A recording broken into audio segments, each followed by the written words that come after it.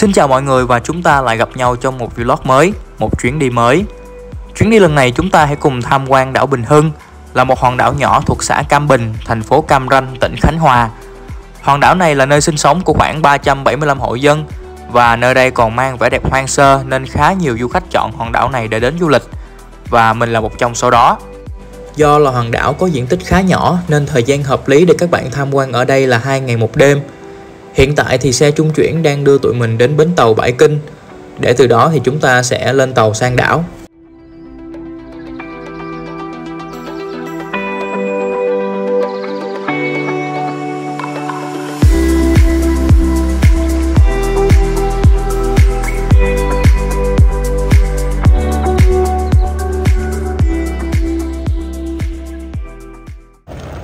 Đây, hiện tại chúng ta đang đi ra cầu cảng để mình sẽ lên tàu qua bên đảo Bình Hưng.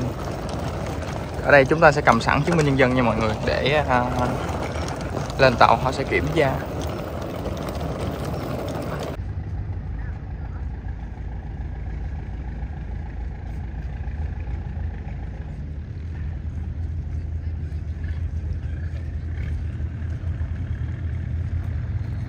Do là mình có đặt tour nên sau khi lên đảo thì sẽ có hướng dẫn viên chờ sẵn và dẫn mình đi nhận phòng. Trên đảo thì chỉ có nhà nghỉ bình thường thôi nhé mọi người, chứ không có khách sạn hay resort gì đâu. Nhưng nhìn chung thì phòng cũng sạch sẽ, khang trang. Do là phòng cũng không có gì đặc biệt nên mình cũng không quay. Duy chỉ có view biển trước nhà nghỉ thì khá là đẹp nên buổi chiều trước khi đi tham quan bãi đá trứng thì mình có tranh thủ quay cho mọi người xem. Nên các bạn cứ tiếp tục theo dõi ha.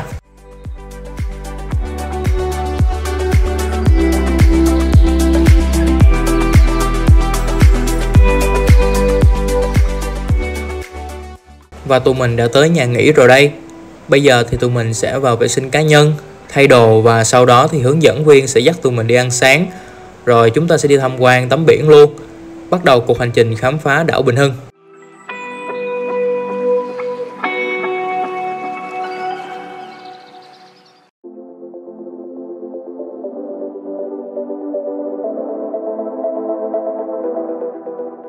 Bây giờ thì mình sẽ đi ăn sáng.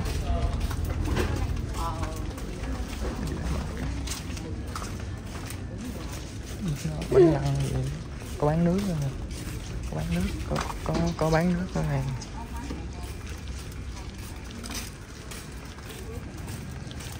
Đây là khu nhà của người dân trên đảo. Đẹp, cái nhà đẹp, thấy đẹp ghê. Ở trên đây thì có pizza, đồ giải trí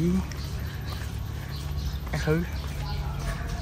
Còn khu vực này là khu vực cảng nha mọi người, kiểu như trung tâm, kiểu như trung tâm của đảo á. Quẹo qua quẹo trái đây là chúng ta sẽ tới chợ. Đó, đây là những xe điện đưa du khách lên nhà nghỉ hoặc đi xung quanh đảo các thứ.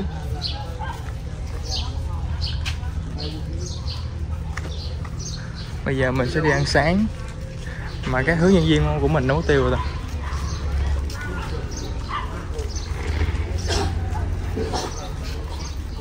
Ủa, hướng nhân viên mình đâu rồi? Ông Nghĩa.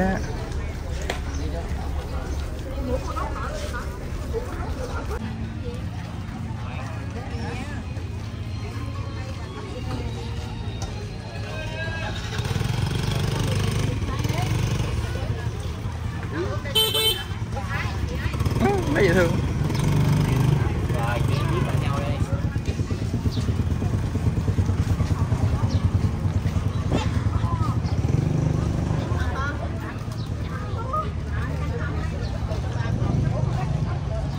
Chúng ta đang đi ăn sáng. À, đây có lăng ông Nam Hải rồi Vân Anh.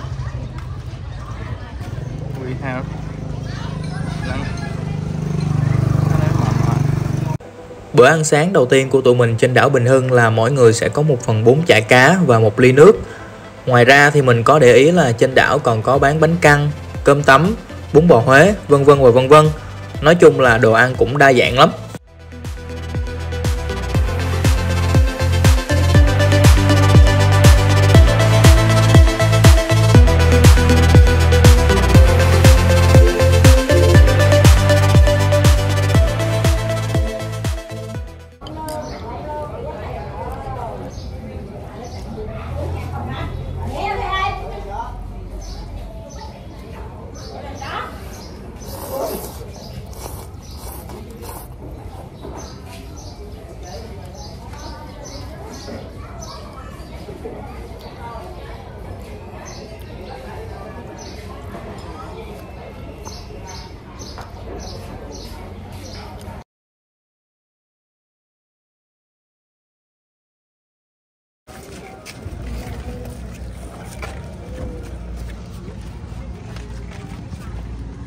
Không, cái này là cái hết mình về hết hồn máu đen.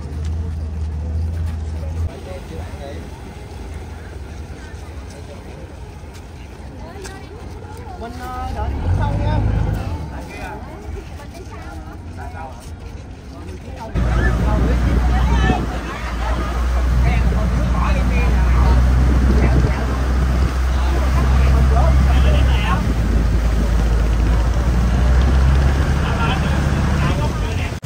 Và đây là địa điểm đầu tiên mà chúng ta sẽ tham quan, đó chính là hang Yến. Là một hang động nhỏ, bên trong có những con chim yến làm tổ. Hiện tại thì đây cũng là một địa điểm check-in khá là đẹp ở Bình Hưng.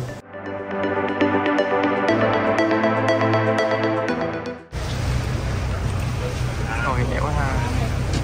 Ai muốn lên trước chụp hình không ạ?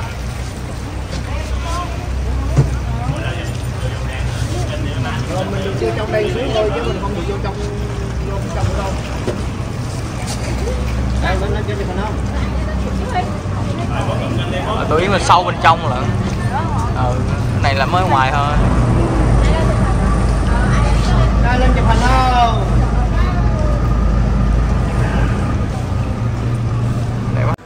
Đây là một địa điểm chụp hình khác. Như mọi người thấy trong video thì những lỗ đen li ti trên vách núi đó chính là hang của những con chim yến. Ở bên đây thì mình thấy chim yến lại nhiều hơn bên hang yến hồi nãy.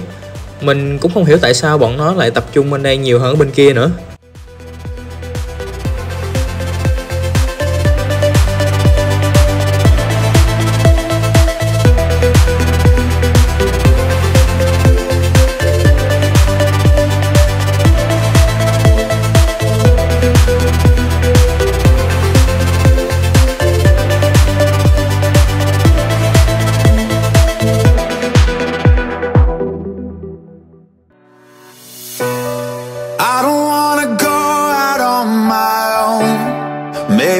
Could stay and make a home. It's written on my heart and in my soul. You're the one good thing. And I don't think I've ever been so low. Bãi tắm này thì theo cá nhân mình thấy khá là nhỏ. Bao nhiêu con người tập trung vô đây hết. Không có chỗ ngồi hay nghỉ ngơi gì luôn. Duy chỉ có một quán nước nhỏ mà thôi. Cho nên tụi mình ra chơi chụp hình xíu rồi vào trong ngồi luôn. Chứ trời lúc đó quá là nắng.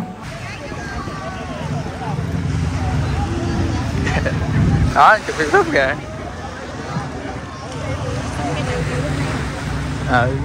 Đó, coi hướng nhân viên tạo kiểu giùm luôn.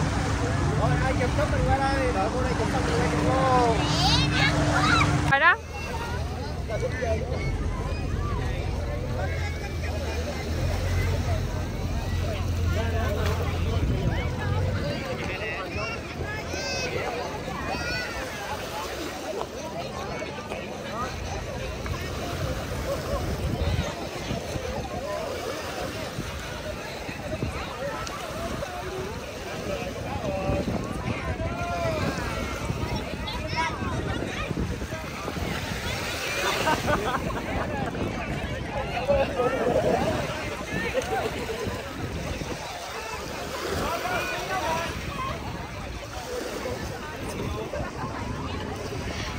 Trèo đi.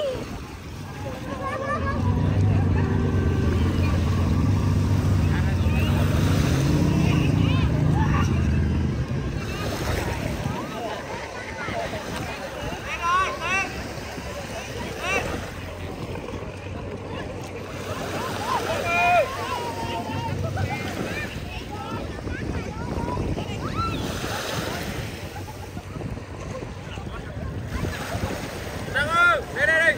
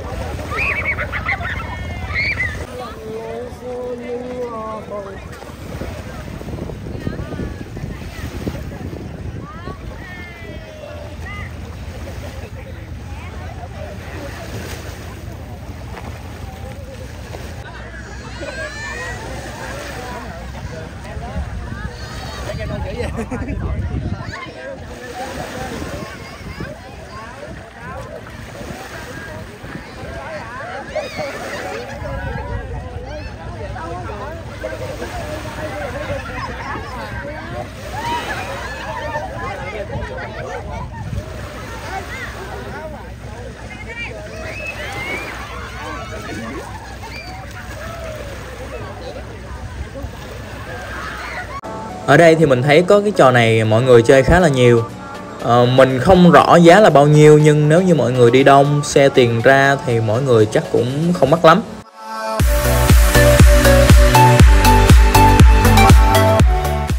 Tùm lum tùm nó đeo tùm lưa. Giờ em mất đôi dép luôn rồi. Coi chừng trôi đâu ngoài biển.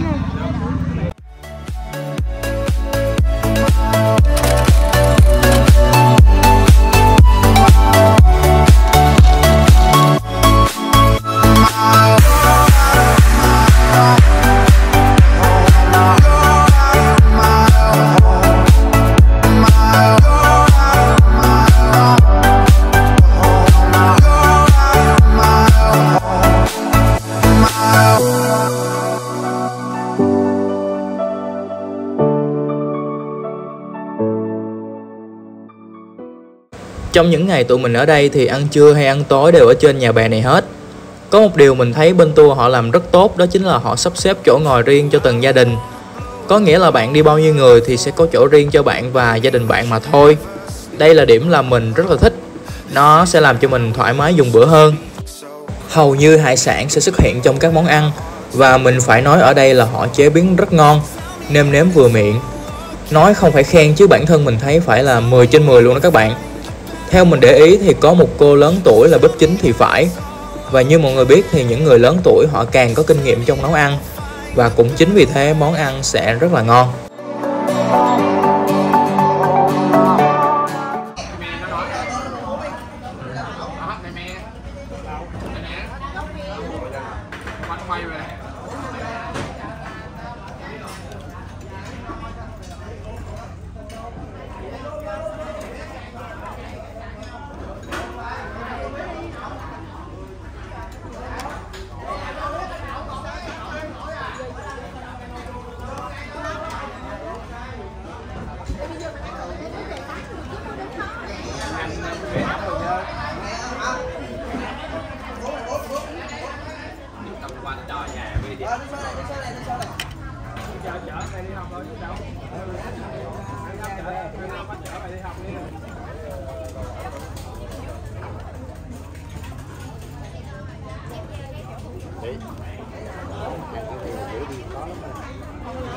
Qua anh chấm hay qua anh chấm vô.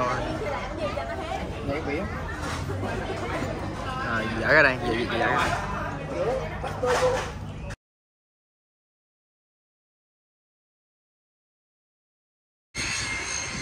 Đây, xin chào mọi người, thì đây là cái view từ cái ban công, cái chỗ nhà nghỉ của mình. Đây không phải là cái view phòng nha, chỉ là một cái view ban công chung nha. Thì nhìn ra là biển và xung quanh là nhà bè của người dân nuôi trồng thủy sản, rất là đẹp. Không biết buổi chiều hoàng hôn thì nó sẽ như thế nào, nhưng mà mình nghĩ là nó sẽ rất là đẹp. Đây là khu vực nhà nghỉ của mình. Nhà nghỉ cũng khá là sang trang và sạch sẽ. Rất là đẹp. Đây là cái chỗ mà từ nhà nghỉ mình đi ra nè mọi người. Đây là cái nhà nghỉ của mình. Đây cái nhà nghỉ của mình, bên tour đặt cho mình ở đây. Thì ở đây họ có làm một cái hàng bar nè, đó có bàn ghế ngồi chill này nọ cái thứ, và trước mặt là khung cảnh làng bè của mọi người, của ngư dân ở đây.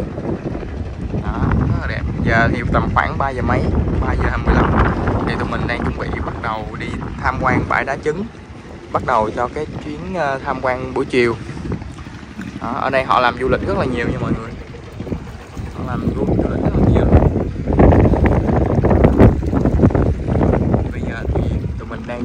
xuống chợ tập trung lại để đi tham quan bãi đá trứng.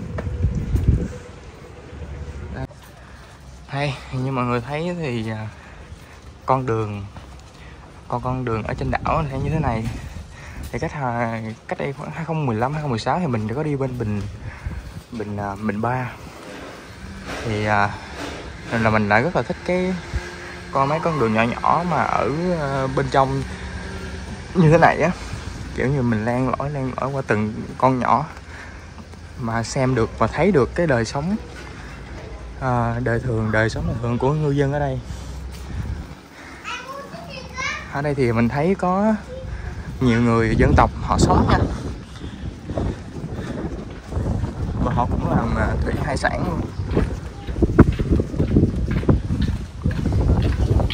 Đó.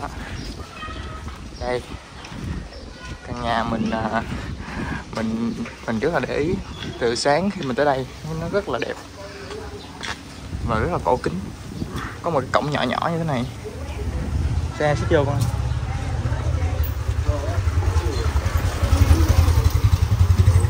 Cây đưa. Đó, chúng ta đã đến trung tâm chợ Bình Hưng.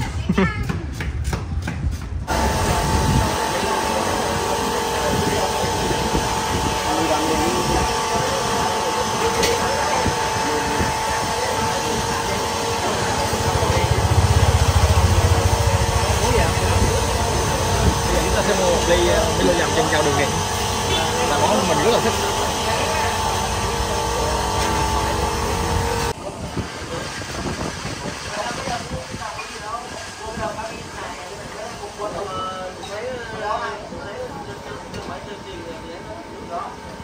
Đây là một ly Milo dầm chân trâu tại một cái view khá là đẹp ở đảo Bình Hưng đây mọi người. Milo dầm chân trâu.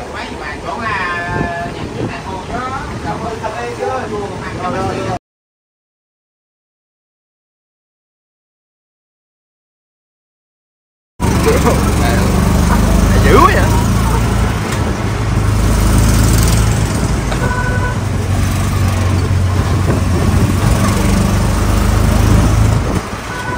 Baby.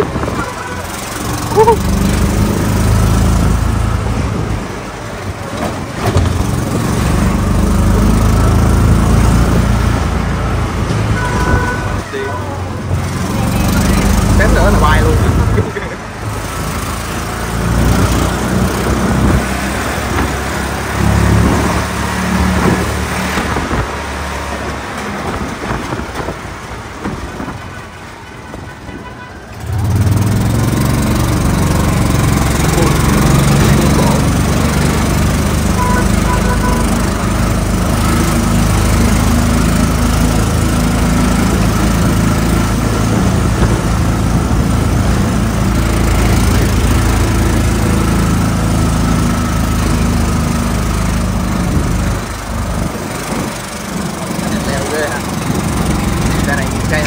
Vậy mà leo ghê ha.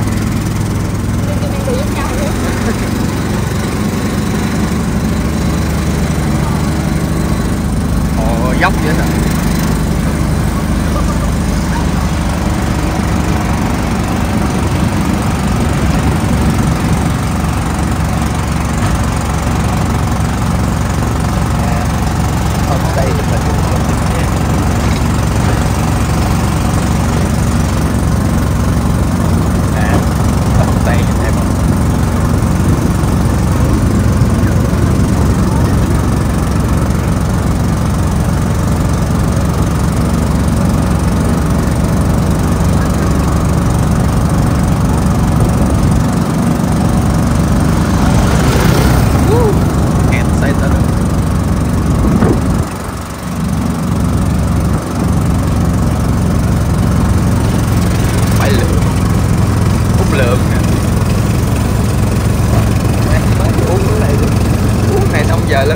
Uống nữa nè.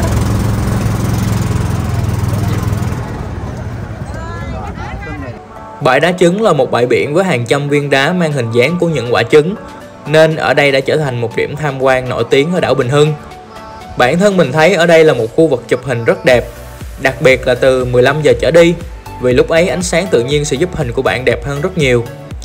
Tuy nhiên thì đường đi xuống cũng khá là khó, và biển ở bãi đá trứng thì sóng rất là mạnh nên không bơi được nhé mọi người.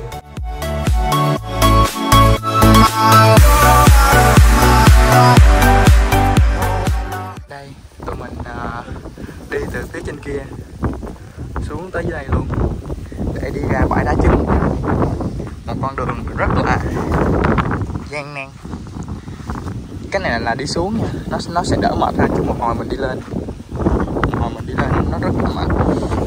Nhưng mà tới đây rồi thì chịu khó mình đi xuống đây để chụp hình với bãi đá trứng nè. Nó sẽ có những cái lối mòn của những người đi trước họ tạo ra.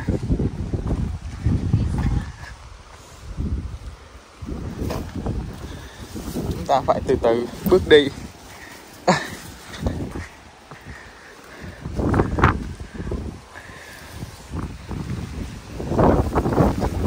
Cái hồi không biết lên sao luôn. Đây, chúng ta gần tới rồi. Bãi đá trứng.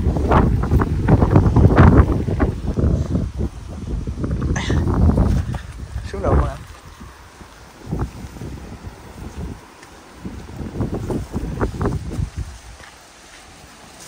Nè, những tảng đá hình viên trứng đã xuất hiện.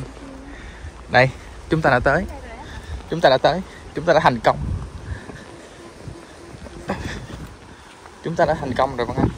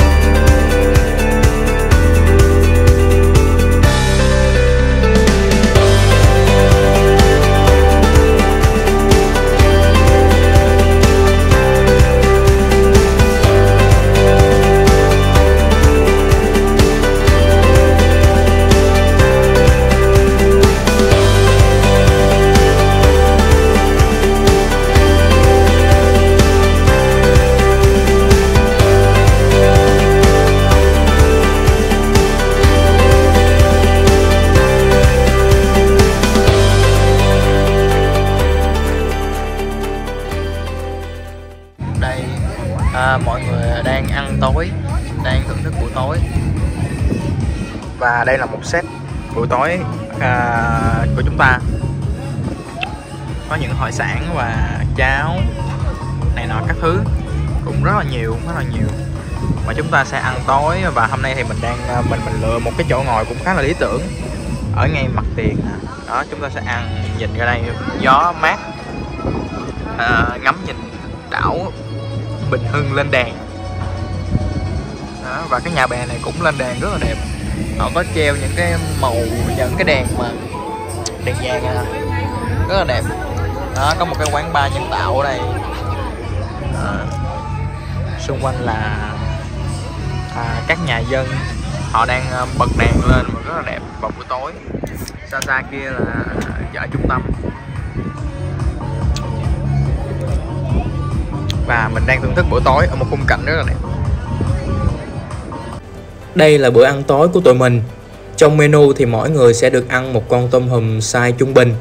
Nhìn vậy thôi chứ hai đứa mình ăn no căng bụng luôn đó mọi người. Mà nó còn ngon nữa chứ.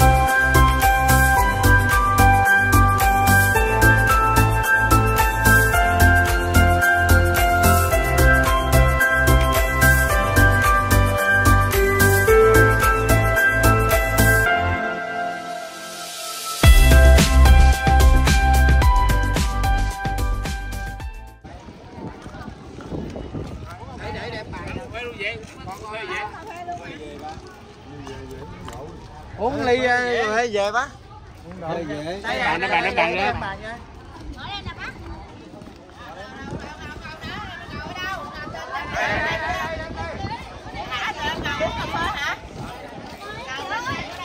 Buổi tối ở khu vực chợ trung tâm thì mình thấy cũng đông vui.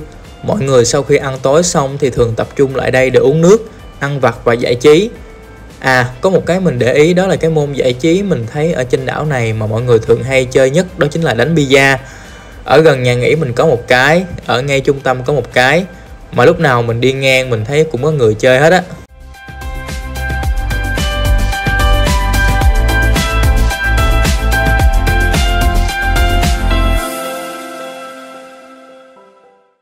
Đi một lúc thì tụi mình quyết định sẽ quay lại quán nước hồi chiều trước khi đi tham quan bãi đá trứng tụi mình có ghé mọi người. Mình khá là thích cái quán nước này cho nên là tụi mình quyết định sẽ quay lại đây để ngồi chill một chút trước khi về lại phòng.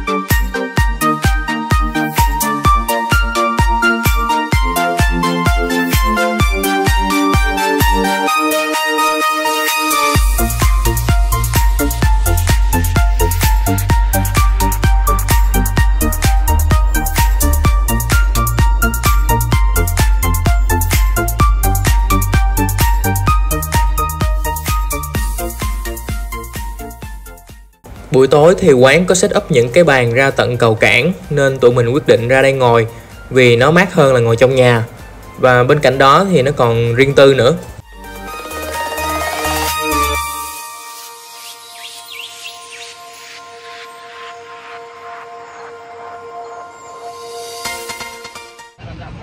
Đây là một ly trà sữa than tre và một ly sữa tươi trân châu đường đen. Rồi.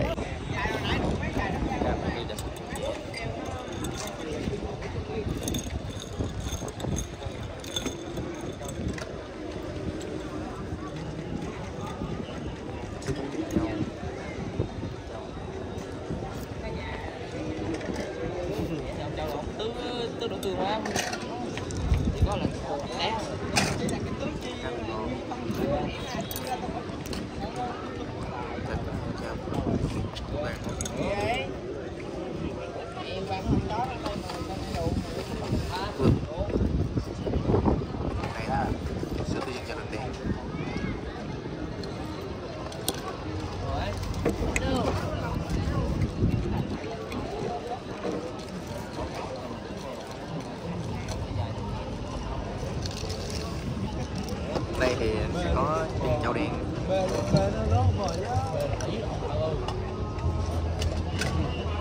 Ngon lắm. Ngon ha.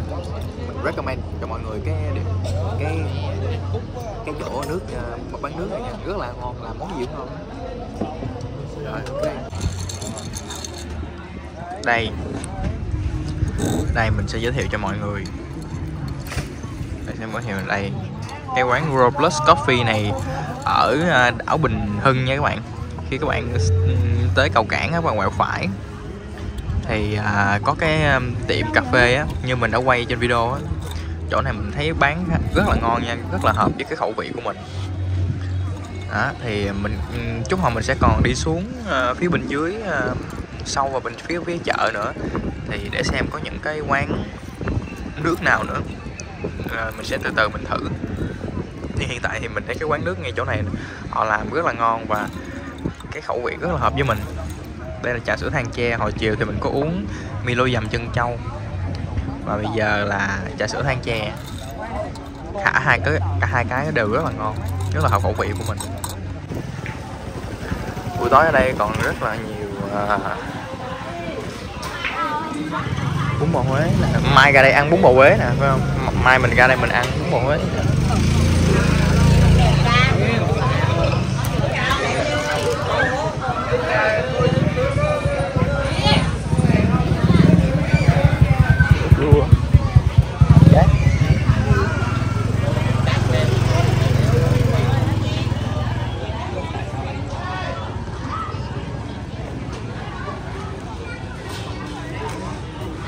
Sao? Nước mía. Ở dưới kia là hết rồi, bánh căn đồ. Nó đặt camera.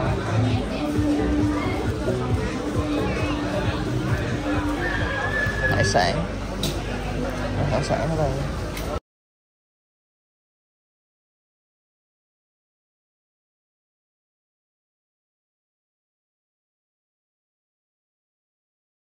Đây, hiện tại bây giờ là khoảng 7 giờ sáng và tụi mình đang đi ra chợ để tìm đồ ăn sáng, và sau đó thì hướng dẫn sẽ đưa mình đi tắm biển tiếp.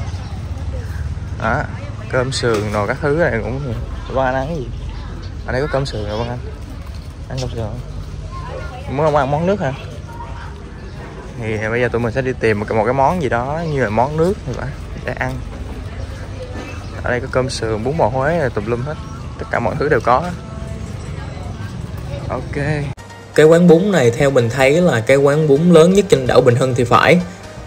Bởi vì mình thấy xung quanh họ bán là cơm sườn với bánh mì thì nhiều.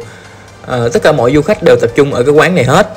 Cô chủ quán thì không một phút nghỉ tay. Về món ăn thì mình thấy cũng được, dù đông nhưng đồ ăn cũng ra nhanh, không phải chờ đợi lâu. Nếu ai đã từng ăn cái quán này rồi thì comment cho mình biết mọi người thấy như thế nào ha.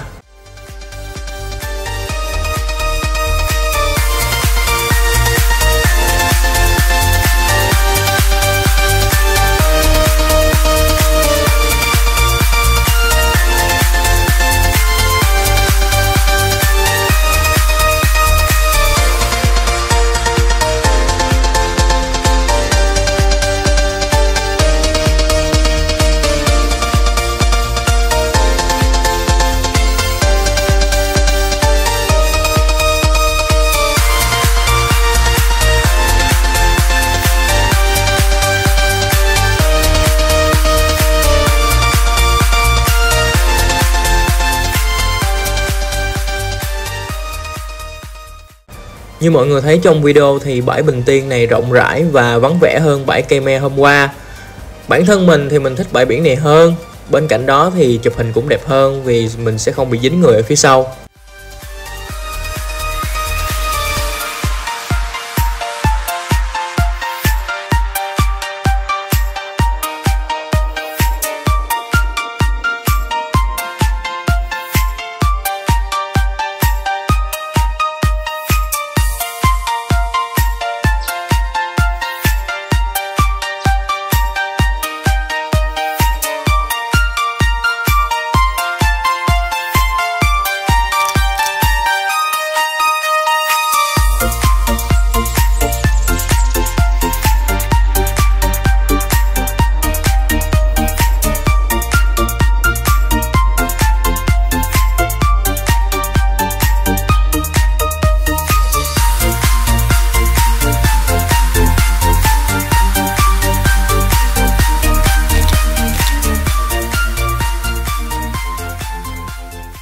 Sau khi tắm biển ở bãi Bình Tiên xong thì đoàn mình di chuyển sang khu vực này để lại ngắm san hô.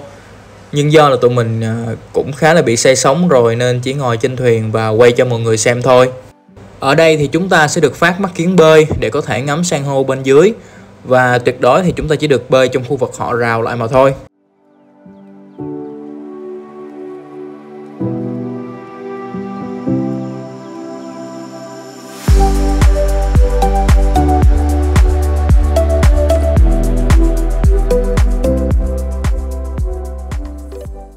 Bây giờ thì tụi mình sẽ trả phòng và đi ăn trưa.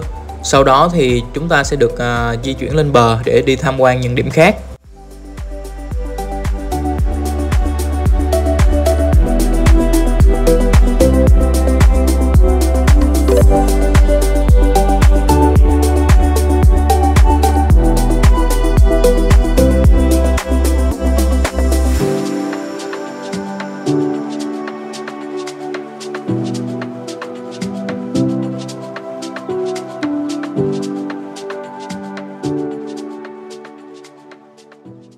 Hiện giờ thì đoàn của mình đang ngồi đợi để đủ người và sau đó sẽ di chuyển đi ăn trưa.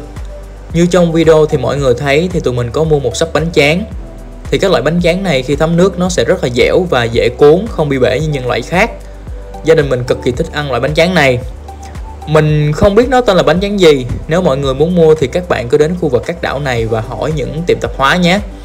À, mà mọi người có ai biết về loại bánh tráng này thì có thể comment một ít thông tin về nó cho mình biết được không? Cảm ơn mọi người rất nhiều.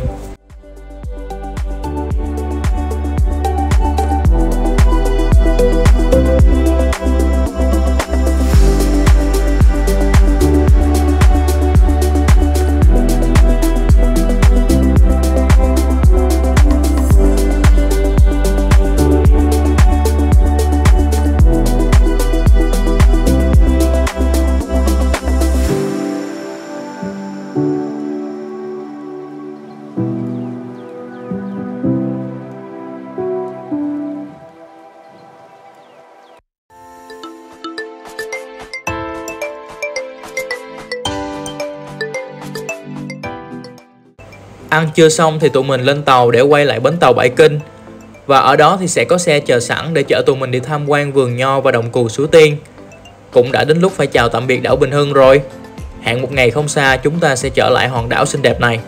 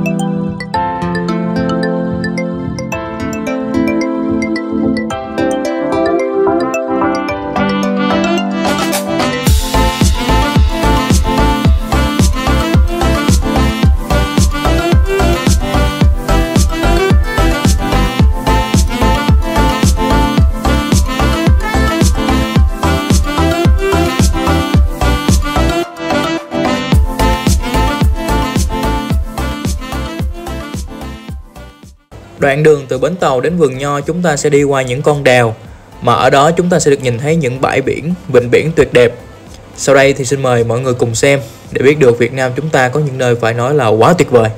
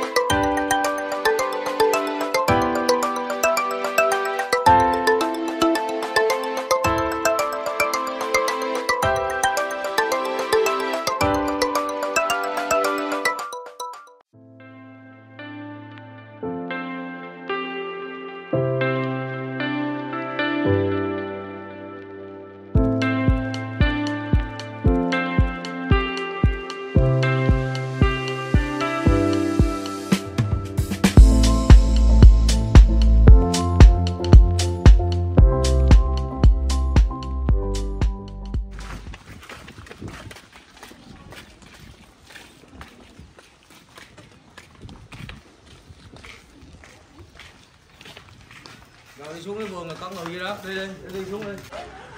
Đây, chúng ta sẽ đi tham quan vườn nho nha mọi người. Xin đừng ngắt nho từng trái nho vậy không? Hả? Sao? Ngắt là ngoắt nguyên một chùm đúng không? Đây vườn nho. Tham quan vườn nho. Không thấy một cái trái nho nào hết. Nho hồng nhật 152. Đâu? Nho đâu? Nho đâu con? Trong kia hả? Không chắc nó đang ra trái hay sao á. Tham quan vườn nho đồng cù hang rác.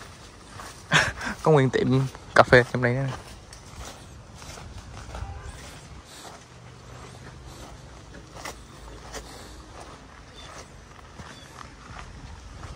Wow.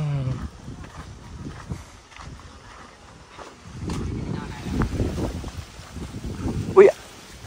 Đó, nè trên đây nho nè Vân Anh. Nè trên đây nho nha. Chưa, nó còn xanh quá, không biết nữa. Nè nho mọi người. Nho xanh.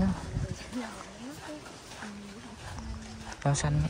Đó, nho nè. Nho quá trời. Đó.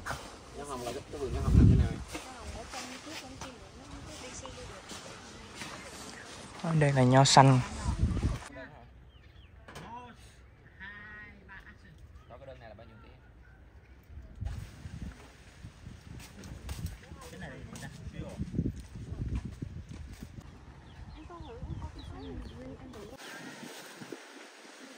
Nâng giả bộ bức này.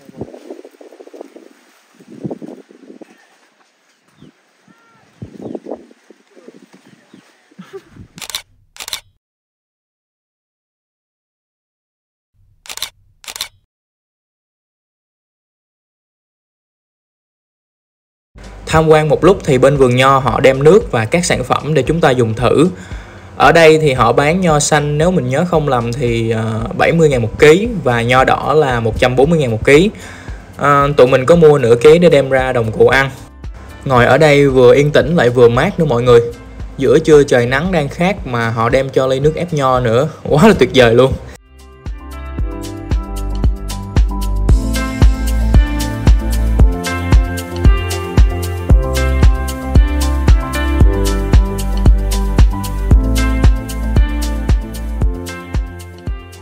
Và anh giờ lên cho anh thêm, anh mới mua gì mà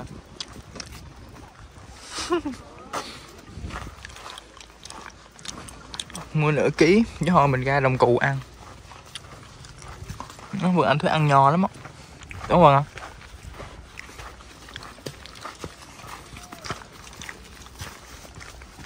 Và anh nhiêu cái này nửa ký hả? Nửa ký.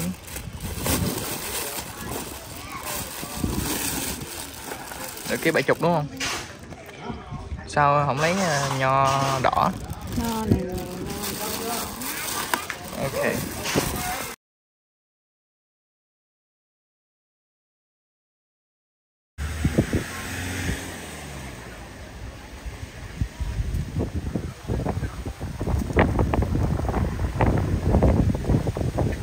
Đồng Cù Suối Tiên là khu du lịch có rất nhiều tiểu cảnh để mọi người chụp hình check-in.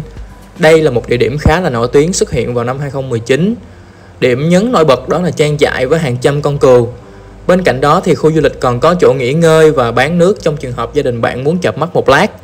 Giá vé mình nhớ không lầm là 30.000 một người. Tuy nhiên thì giá vé đã nằm trong tiền tour nên mình không cần phải mua.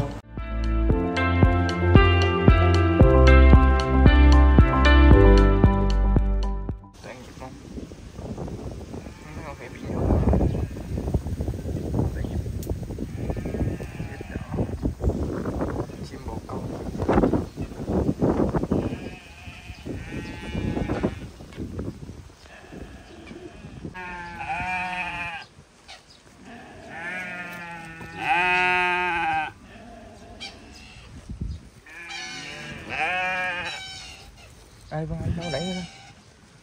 Vân Anh đẩy vô đây. Vô.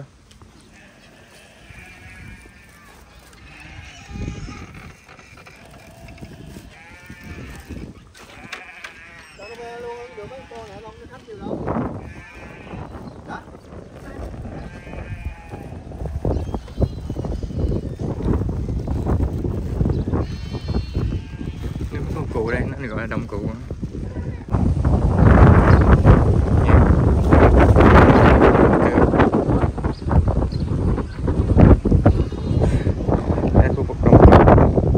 Rồi nó ăn lia lịa luôn, ăn như cái máy. Đó, có những cái khu vực để chúng ta có thể chụp hình sống ảo. Đây là có thể đi ra đây để ngồi trên cái ghế đó chụp.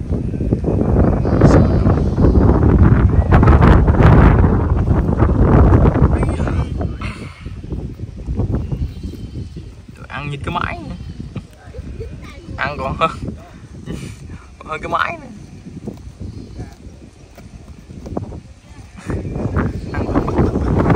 Ở đây chúng ta có một cặp đôi đang ngồi chill chill.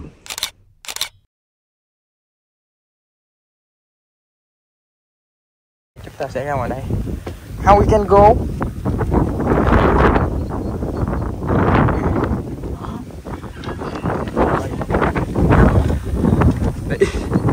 Chúng ta sẽ ra ngoài đây.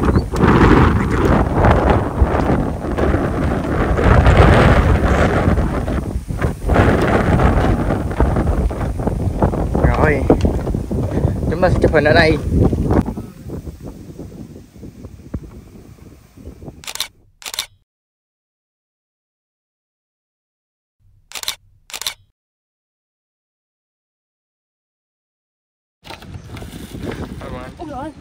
Biết mà, nó biết mà. trời ơi. Ăn đó ăn như cái máy vậy. Trời ơi, ăn bụng bự luôn. Ê, tao còn chưa ăn nữa đó anh ơi. Không to nữa. Nó biết á, tại cái này ăn ngon. Ngon không? Đi heo luôn kìa. Cho ăn cái lần xong đi heo hoài luôn. Ăn cho lần xong đi heo hoài luôn. Ngon không? Có vẻ ngon rồi. Ngon, có vẻ ngon rồi. Rồi qua đây xin nữa nè Vân Anh. Cái con này nữa nè. Đi theo hoài luôn. Tội nghiệp không? Đi theo luôn nè. Cạ cho người nữa. Tội nghiệp không? Ví dụ có hộp mà, mua có hộp ở đây là sao cho hết nguyên bầy này được. Trời ơi trời. Đi theo hoài luôn. Quá tội nghiệp. Và anh không quay tiền sao cho anh đi. Cho em đi theo.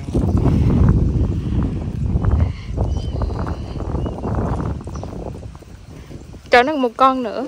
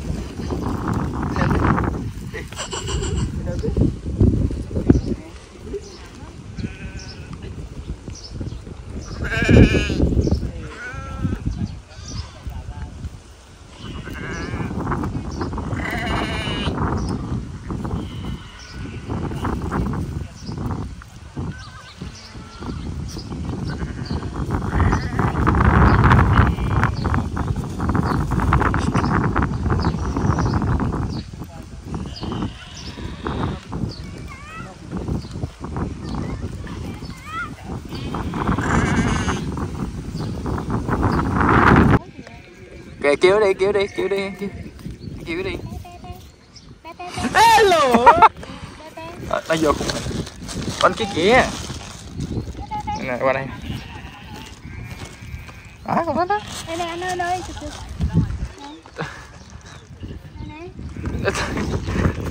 Nhanh quá đâu rồi?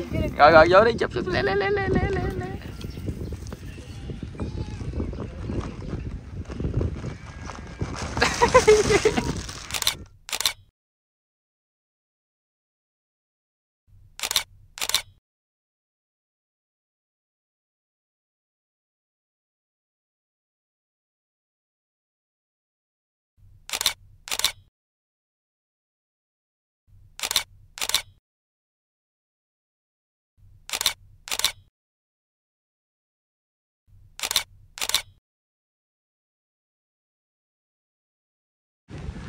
Khu du lịch Đồng Cù Suối Tiên cũng rất là chill ở khu vực này.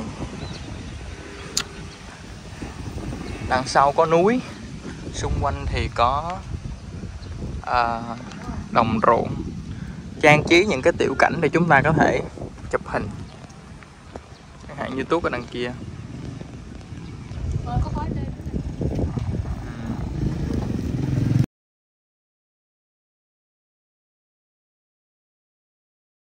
Hiện tại thì mình đang trên xe để trở về lại Sài Gòn. Chuyến đi cũng rất là vui, mặc dù nó chỉ là một chuyến đi ngắn 2 ngày 1 đêm mà thôi. Nếu như bạn nào đang có ý định đi ngắn ngày thì một chuyến đi đến đảo Bình Hưng cũng là một lựa chọn đáng để thử đó. Xin cảm ơn mọi người đã cùng đi với mình trong 2 ngày vừa qua. Mình mong là mình đã đem đến cho các bạn những phút giây thư giãn cũng như là những thước phim đẹp về đảo Bình Hưng. Mong mọi người sẽ luôn ủng hộ những video của mình. Mình là Danny on the way và chúng ta sẽ gặp lại nhau trong những chuyến đi tiếp theo.